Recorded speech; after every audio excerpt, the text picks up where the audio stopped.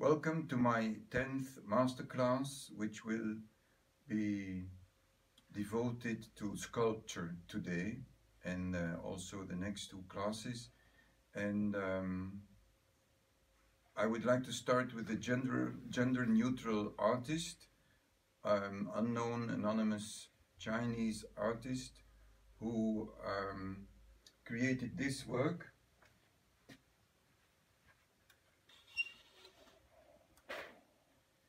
And this work was,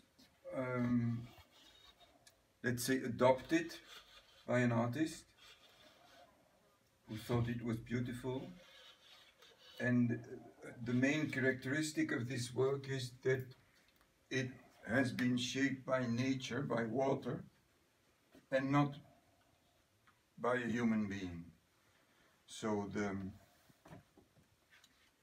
one of the ideas at the basis of this work is that the artist distances himself from his or her ego and adopts a found shape.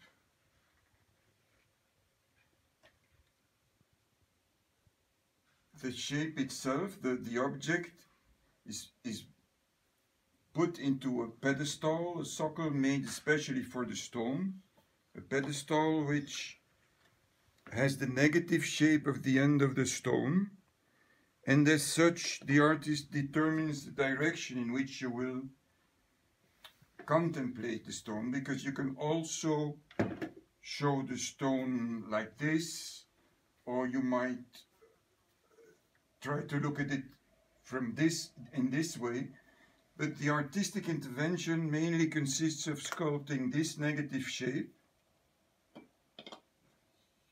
and proposing this position.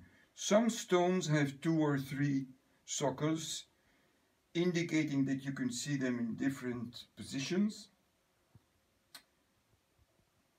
As you can see, the stone is perforated. The negative volumes are as important as the positive ones. As you can also see, the object talks about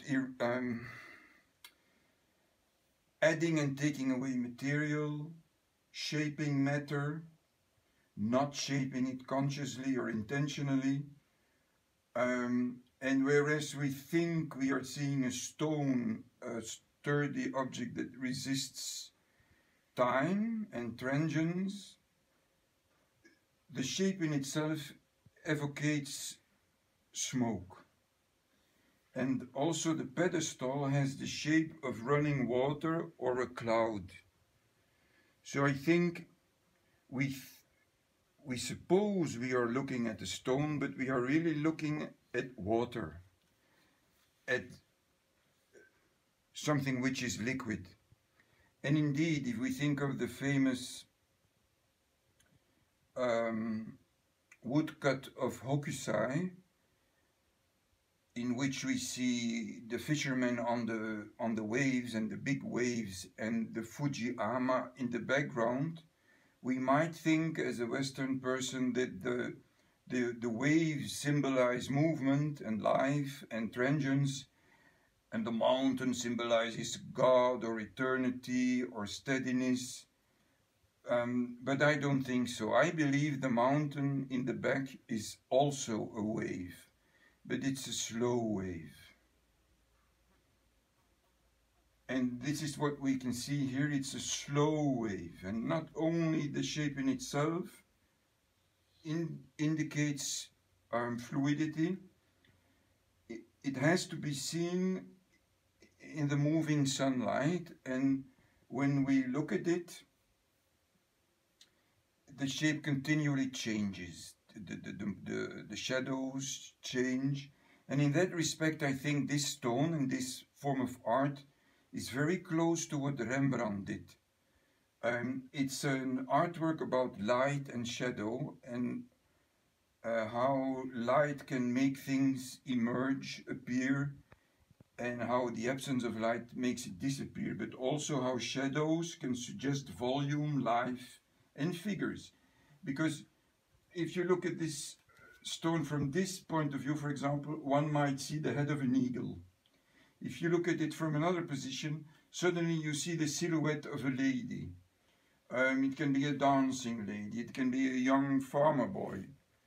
It can be anything really. It's a structure that allows you to project on it. So as I told you, principally the artist does not intervene, but when he or she intervenes, the traces of the chisel are left clearly visible. And so the artist tells you, I have intervened here. Maybe I was wrong, you can see what I did, but I think it was necessary. It's a very humble way of coping with things. Now I would like to put it in the sunlight again, and then hope that if I turn the object slowly, you will understand firstly that you can look at it from all sides, and that's why these stones are called scholar stones in Chinese, Gongshi, because they invite somebody to contemplate during his whole lifetime about one single object, which appears to be stable or static, but which talks about transience, ephemerity, and the movement I do now, turning around the sculpture, is something one might do, deciding to want to look at it in a different way for a certain time. But it's also, of course, what happens when the sun changes position because of the revolution of the earth.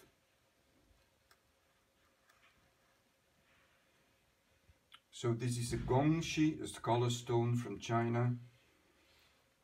I consider it to be one of the highest art forms we ever have created, especially because the artist intervenes as little as possible, and